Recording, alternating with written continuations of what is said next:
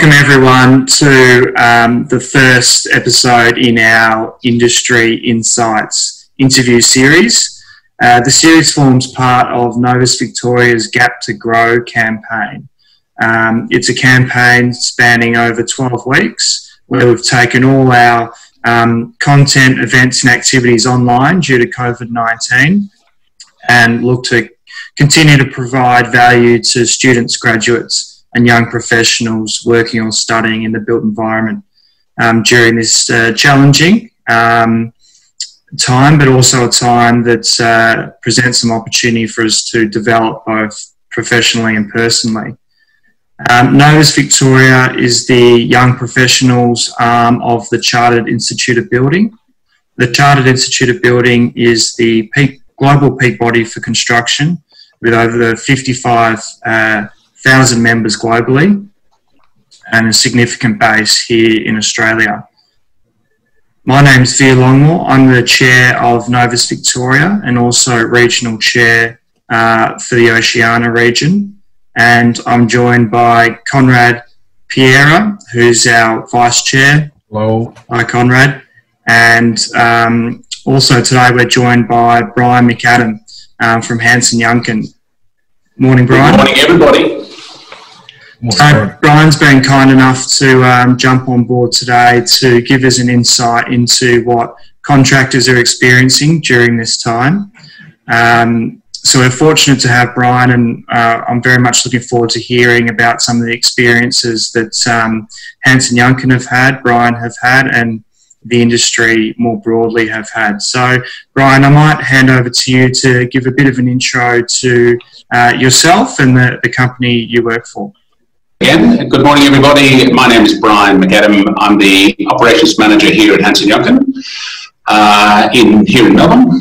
Hansen Yuncken are a building company that formed 101 years ago in 1918 and has been fully operational in Melbourne since then. We're in regional Victoria for 95 years and we have got 9 offices from Queensland, New South Wales, Victoria, Tasmania and South Australia. The business turns over roughly about $1.3 billion each year out of each of those 9 offices. So a reasonably sizable building company. We specialise and work a lot in the government space, in the commercial space, and we deliver hospitals, prisons, public buildings, office blocks, and other interesting buildings. Yeah, fantastic. And yourself, Brian, so I understand you spent a number of years at Growcon before moving to Hansen Yuncken, and you've been at Hansen Yuncken for a couple of years now. Yes, I've joined Hansen Yuncken over 2.5 years ago. Before that, I worked in the Growcon organisation for some 27 years. Both in New South Wales and in Victoria, starting off as a project coordinator and finishing up as the construction manager in New South Wales and operations manager in Victoria. So learned a lot about the industry, migrated to Australia in 1987. So have had quite a run of very busy periods and periods like the early 90s where there was a significant downturn in the industry and the nervousness that gave to the industry as a whole, and then the downturn in 2008. Yeah. And that's interesting. And I know a lot of the media is reporting, making references to 2008 and the global recession we had.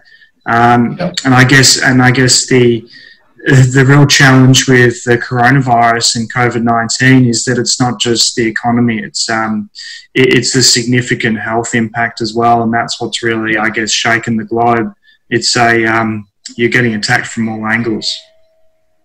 Yes, I think so. Yeah, it's affecting every facet of not like anything that we have experienced in our lifetime before. Most of what we've experienced in the recent past has affected one aspect of the economy rather than the whole of what we know as life, and we're sort of looking as to what the new normal will be. Very few of us know, but particularly with where we are currently as a society or as an industry, and what we're dealing with in our home life, in our family, etc.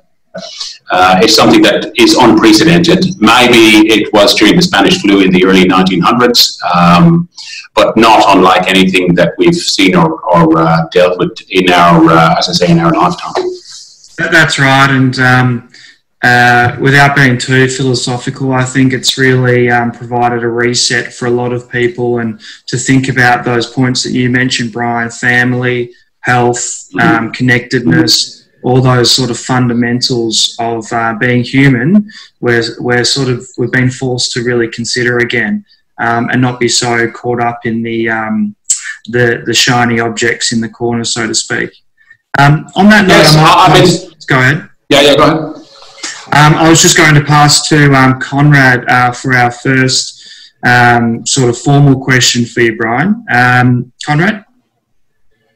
Yeah, well, we thought we'd kick things off today by discussing the global construction industry and COVID-19's impact on that, given that projects are facing supply chain issues and there's a halt to planning, inspection timetables from the global sort of supply chains, and new measures for health and safety in the workplace, plus the social distancing measures that have come into place as a result of that. Can you expand on how Hansen Yuncken is dealing with that and what you foresee in the future that may complicate things further as we gear up to go back to sort of business as usual? Yeah, it's a great question, and one that we have been dealing with now for a couple of months, as what is the effect on each one of our 16 projects here in Victoria at this moment in time.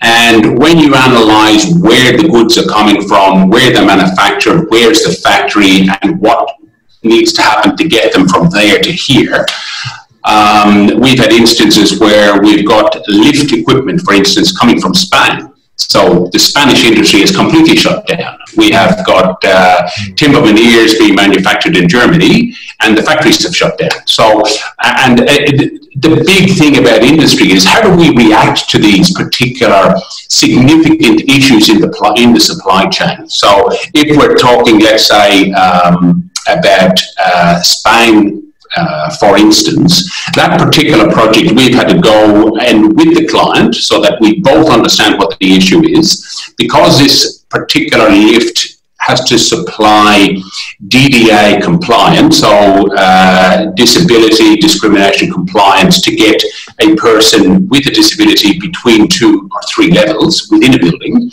We've had to seek dispensation, and the building surveyor has had to come on the journey with us. And so this particular is an instance where you can see the supply chain and the client at the end of the day, or the use of the building. We all have to come together to actually work through a solution to either get the facility open or to recognise that there are certain pieces of it that don't currently or will not comply when it's finished. The issue then is, when will we bring it up to speed? And that is the discussion with the building surveyor. So they can issue a certificate, but it needs then to be able to work through as to when the building needs to comply. And they're the sort of things we can see now that the industry in Italy is beginning to open, which will then feed into ceramic tiles and marble from the mountains in northern Italy. And then, you know, some of that manufactured kitchen benchtop stone composite arrangements, those sort of will now begin to open up the factories in northern Italy. We will see then over the next couple of weeks, Spain will begin to open again in some form. And so, yeah, we recognise those particular issues in the supply chain. The other aspect of the supply chain is China. And because we are so influenced by the Chinese manufacturing of windows, glass, ceramic tiles, lift equipment, rails, etc. Yeah, China has a very big influence on how we think and how we operate. And Brian, whilst we're on China, there's a few whispers in the industry that in an effort to really boost the economy in China, we're seeing, as opposed to the anticipated increases in material and joinery and frame, etc., costs from China, we're seeing a slight decrease in an effort by China to, restart its economy and be sort of uber competitive. Have you seen any of that? Currently, most of the projects that we have are in the orders were let into China some months ago. Therefore, we don't see any of that sort of commercial benefit. We were more interested in making sure that the powder coating facilities, the facilities that extrude aluminium, manufacture glass, and then assemble the product before it gets shipped, that those particular factories opened. And it was great to see that over the last 3 weeks, the Chinese suppliers will come to our office and we will work through specific issues around their supply chain that supplies us. So if the paint shop is not open for whatever reason, or they can't run the aluminium section, then it affects our ability to get the product to Australia. We are seeing delays, don't get me wrong, but we're trying to then manage them. And it's a tough market, and it's very much about communication right through to the end user, through the builder, from the supply chain from China. Okay, and in terms of your suite of projects, as we touched on earlier, Hansen Yuncken work on anything from defence to hotels, prisons, hospitals, the full gamut. Are there projects that have sort of proceeded largely untouched that have been sort of able to really persevere through this time? And then are there projects that have seen a lot of effect from the coronavirus outcomes?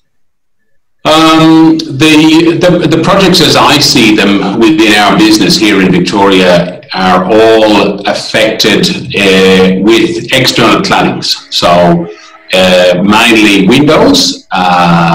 We're getting our joinery manufactured locally, which removes that particular risk from the business. It's all glass and aluminium. Lifts not so much, because we've already got the lifts out of Japan on one particular project, and so they're not coming from China. So that particular conduit of product is already in Australia and about to commence on one of the projects down here in St Kilda. So I haven't seen a big effect in our business, but I understand that others in the building industry have had more significant effect on their businesses. Yeah, that's right. And I guess it's all about timing, what stage of project, of the project process you're in. You've mentioned you had already, let a number of packages and orders. I'm sure those who were sort of letting and around the March period would have seen a significant impact. What's been interesting for any Australian has been the cooperation we've seen at government level, the forming of a national cabinet combining federal and state ministers, Labor or Liberal, all sort of working or coalition working in the one tent, which I think a lot of people have been glad to see. We also understand that we've seen this within the construction sector as well, with unions, government and contractors coming together, pulling together and appreciating that this is a shared challenge and not one to be borne by a single party. What sort of activity have you seen in that response, and do you think that's been a positive outcome? Yes, I do. Knowing that the government here in Victoria have recognised that the building industry provides for every job in the building industry, it supplies about 4.5 jobs for every job on a building site. So that's quite significant in the supply chain locally into the industry. So if we can keep the industry open, pouring concrete, putting kitchens in, finishing buildings, we see that it provides a continuity within the workforce, and therefore money flowing through the taxation system. What the building industry groups recognised, that there was significant risk if the building industry was shut down, with the amount of jobs that were affected by that. So the coming together of government, union representative bodies, and then employer representative bodies throughout the building industry has been a great thing. We've seen open communication between each of the representative organisations and the umbrella groups to actually drive some of these significant outcomes, which is cooperation, keeping sites open, driving the positivity around how do we manage this particular thing on sites, how do we continue to work with the WorkSafe here in Victoria and government to make sure that we recognise what the risks are and then manage those risk profiles in a way that either we have social distancing within meetings on site, pre-start meetings, how do we manage sites, lunchroom areas, etc., to keep people working. Absolutely. And to keep people working safely is another thing. So whether it's lunchrooms, 2 people per, one person for every 4 square meters in a lunchroom, which now means that the lunchrooms are now 4 times the size that they used to be. Yeah. Vertical hoisting of people within very high-rise buildings. We notice here in the city that the high-rise buildings have a particular bottleneck with getting people to a workplace. That is absolutely significant, and the Melbourne City Council, recognising that as an issue, basically relaxed the start times with government and in cooperation to basically lengthen the workday, or make it, you can start at 6 o'clock. So the vertical transporting of workers to workplace is then facilitated by government and by the local authorities. So we've never seen this before in industry, and I think it's a great thing because we all recognise that we have to play our part. Yeah. I suppose my question would be, in consideration for these isolation measures or the social distancing part, is how construction management, being with the CIOB, and the younger professionals entering industry that are now being thrown a hell of a lot of responsibility all of a sudden, being supported and helping them to cope with it in a obviously it's an ever-changing environment for everybody, but for the younger folk, I was sort of expecting a sort of gradual supportive role in, and now they're thrown at the face of it and off you go. Well, I've seen in our business, I can't talk about other people's businesses, I know that we have done a lot of inductions within the documentation that comes out of government, or the documentation that comes through our corporate leadership, to then filter that down onto sites and what it means to the project team on each individual site. And it's not always just left to the younger people on site. Yeah. I have a big issue about bringing people with us, so everybody within a team becomes part of the success of that particular team. So whether it's inductions, whether it's speaking to people out on site, whether it's looking at people in Alimax, whether it's looking at people installing precast panels, whether it's a concrete crew, just pulling people and actually saying to them, we have signed up to this particular delivery method, which is social distancing. What does it mean for you? Do you understand what it means? This is what the government are actually requiring us to do. And if we don't do it, then your job's at risk, my job's at risk. So let's all work together. But as you say, younger people, we really do have to support our younger members of our teams, the people that you have as your young professionals and I have as my younger staff, to make sure that everybody plays a part. It's not just we expect them, as you say, to throw them into the deep end. It's about supporting people to get the best outcomes for the business. At the end of the day, we as a business have to make sure that every member of a team comes on the journey with us. It's about education, exposure to the issues, discussing them in the team meetings, and then carrying out those particular issues on the site. Not just through documentation, but through conversations. You know, we get the best out of it by having a conversation on the site, out on the concrete slab, in the dust, with the noise, or on the scaffold, to make sure that we're doing the right thing. And I think it's... I suppose that's a beauty to the situation at present. There is a silver lining going forwards, or we can have some of these takeaways transition into the new sort of operations that we're going to actually see on sites or what have you. What do you see as positive learning lessons that we can take away from this? I know this morning Sarah Barker out of Minter Ellison's was saying that corporate strategy may now align further towards aligning with the Paris climate agreements and that sort of thing to transition us, I suppose, to tackle some of the other dilemmas, I suppose, that were facing the planet beforehand. And that may be brought on board to assist us in the future.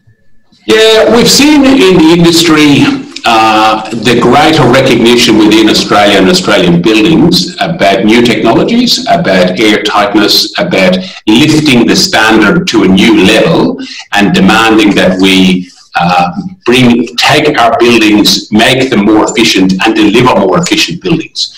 We certainly see that more and more.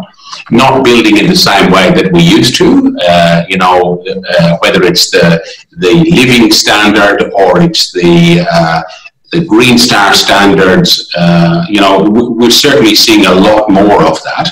I can't talk more globally about what we see in the future. I mean, I can talk personally about what I would like to see, and I would certainly like to see a more efficient industry to allay any of those ongoing issues that this particular lockdown, the virus itself, and what it's making us do is to look more globally about what we have. You know, we look at the satellite images and we see less pollution, for instance. We see how are we going to respond to that? How is industry going to respond to that? Are we going to work more from home? Are we going to see people working, instead of having more flexible workplaces, have them even tighten again to have a lot more flexibility? And whether it's Microsoft Teams or it's Zoom or it's, working, we do miss, and I see it in our business too, people miss that collegiate coming together within an office environment around the water cooler or around the coffee machine or in, just getting people together. How do we maintain that by having people working remotely? That's a significant issue for all businesses. I think, as you say, the legal businesses, accountants, lawyers, building industry, how do you get your design team to work more? We've seen a few issues in that with how do you get an architecture practice that's running a Revit model to be able to manage and manipulate that model, and a couple of people working on it. Have they got the bandwidth? Have they got the capability from home? Do they live in an area that's got quality internet service? All of that sort of stuff. Yes, we're building the NBN, but is it getting rolled out quick enough to respond to this particular issue? I think this has forced a lot of businesses to start walking the walk and not just talking the talk. You talk about Revit, Brian, and BIM, building information management and modelling. It's been talked about for so long now. The UK have enforced it on government projects and have talked about legislating it. In Australia, we tend to be very slow at taking on new technology that becomes the everyday in North America and the UK and Europe. But I guess a lot of businesses in construction and outside construction have now been forced to say, well, you've been talking about going online, you've been talking about using the cloud and servers and BIM.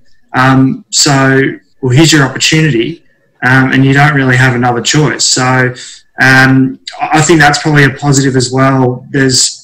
It stopped the over deliberation and yes. too much debate around should we, shouldn't we, and it just said, well, you've got no choice. You have to embrace these new technologies. There's no time for fear, and there's no time for talk. It's time to walk the walk, and I think we'll also see some of those impacts trickle on the focusing on the horizon and coming out of this this difficult time.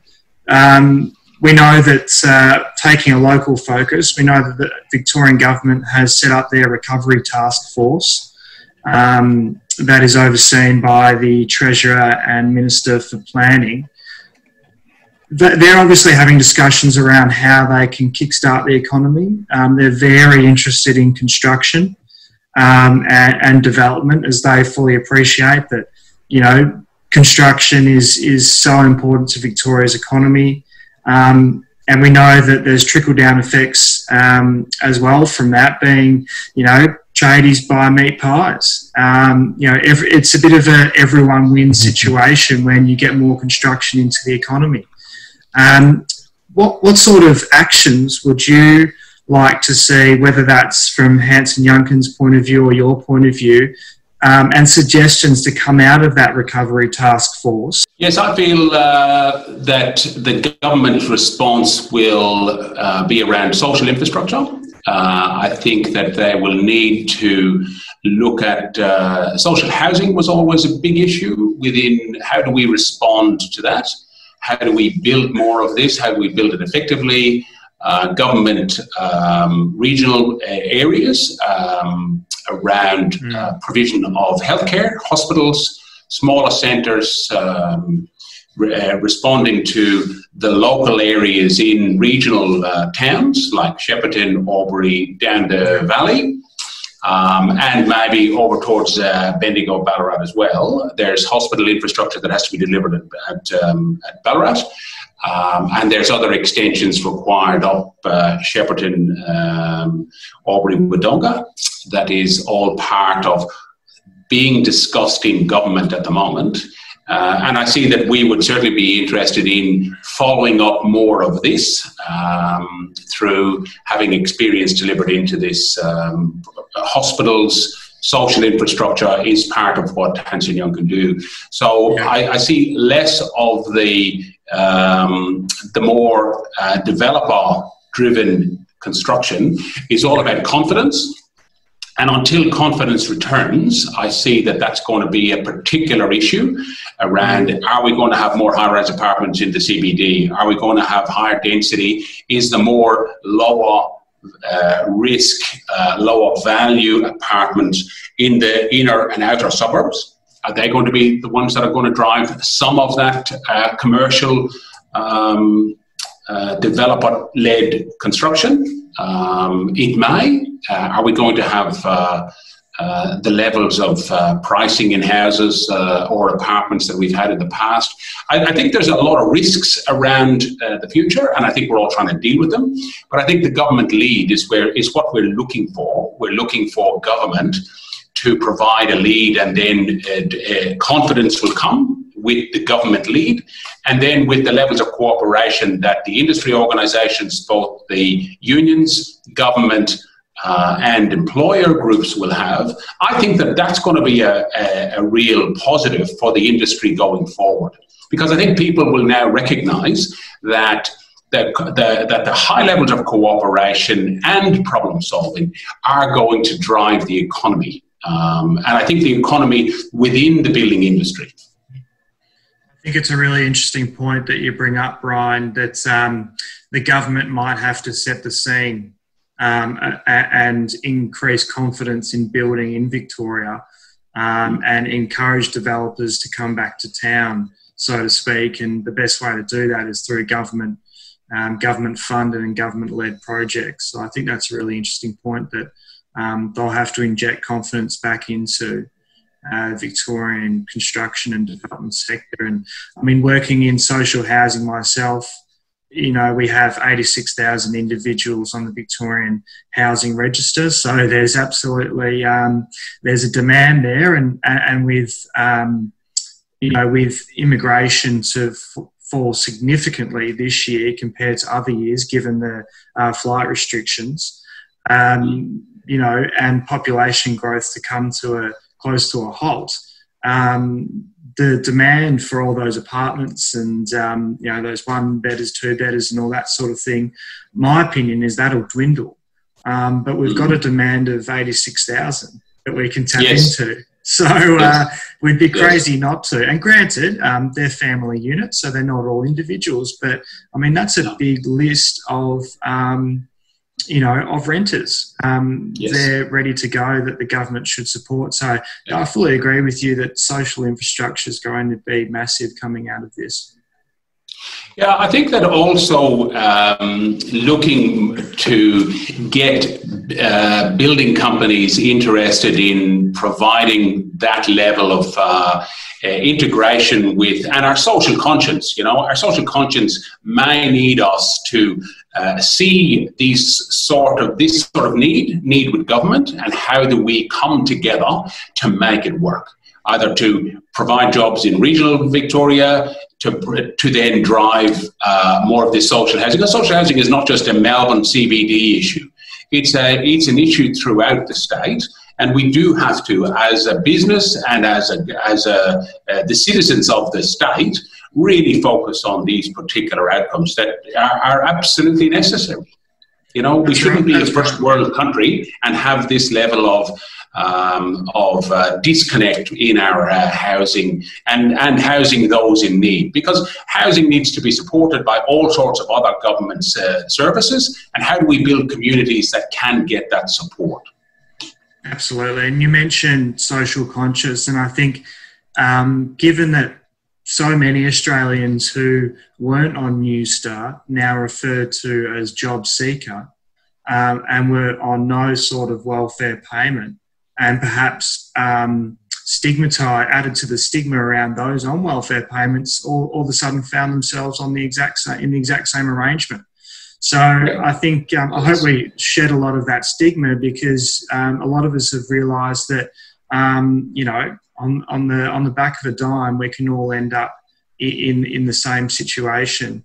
It just takes a certain market conditions, and all of a sudden you're on welfare payments too. So it sort of forces us to get off our high horse a bit and understand that we're all no one's invincible, and no one's immune to those challenges. So we might wrap up here. Brian, not sure if you wanted to have any final comments about Hansen Yuncken and sort of, you know, your what you see going forward, and you know what's on the horizon for you guys.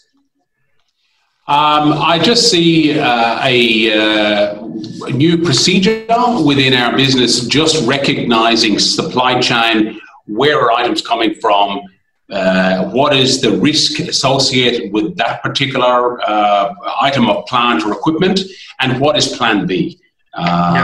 Working with clients at a very early stage in the procurement process or during the procurement of trade packages. We've recognise that in a business we want to bring, and we have brought our clients along the journey with us, more about where it comes from and how are we going to ensure that that particular item of plant or equipment actually gets here when it's required. There may have to be some relaxation or re-looking at building contracts to recognise that if a certain items, should we be storing them here? Should we get them early, store them in country so that we can then take from a stock, not just in time delivery, as we have been practicing for the last 25, 30 years? Do we have to start thinking outside the square again? Does the contracting model have to alter slightly? Do we have to be in a less adversarial relationship with our clients insofar as the rigidity of agreements are? Yes, you're tied to time and budget, but around this other stuff, do we have to come closer to people and recognise that, as we have in the recent past, sat down with our client and basically said, with a delay in a project, yes, it's going to go ahead, but this particular element of plant needs to be ordered now. So a chiller from Europe was ordered early, it's on the water, it will be here in time. But if it was ordered in March, as you pointed out earlier on, it wouldn't get here because the factories are shut. So it's about recognising what the risk is, recognising the management structure you put to manage those risks, and how do you get your project delivered on time. And I think that we as a business will be looking at those particular schedules, the project team looking at every item, whether it's door hardware, sanitary ware, pressured vessels or pipework or air conditioning equipment, or it could be any number of things that if they come from overseas or they are at risk, recognising it and planning around that. Yeah, absolutely. I think there's some great learnings with Hansen, Yuncken and the broader sector. We might wrap up there. For those watching, thanks very much for taking the time to watch our first episode in our Industry Insights series, where we hope to give our members, sort of students, graduates and young professionals, but also anyone working or studying in the built environment, an insight into what's happening in our sector and some of the challenges we're all facing, and also some of the successes that we're enjoying. I've been here with our Novus Victoria Vice Chair, Conrad Piera. Thanks, Conrad. And of course, a massive thank you to Brian McAdam from Hansen Yuncken for your time this morning. Thank you very much for the invitation. I really enjoyed the questions. I enjoyed the discourse, and I enjoyed the preparation and planning and discussing the particular issues in the industry with other professionals who are in the same boat, and very happy to share experience and insights. So very much heartfelt thank you to you and the team at Novus, and very happy to participate. Thank you again. Thanks very much, Brian, and we wish Hansen Yuncken all the best through this period and going into the second half of 2020.